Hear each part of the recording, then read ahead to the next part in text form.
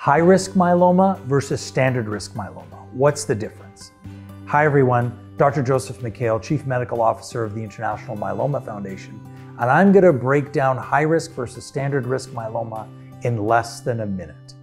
Multiple myeloma is a disease of a wide spectrum, from low-risk disease to high-risk disease. What does that mean?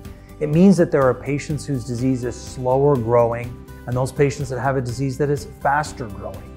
We make this distinction primarily based on the genes of the plasma cells or of the cancer cells that we evaluate.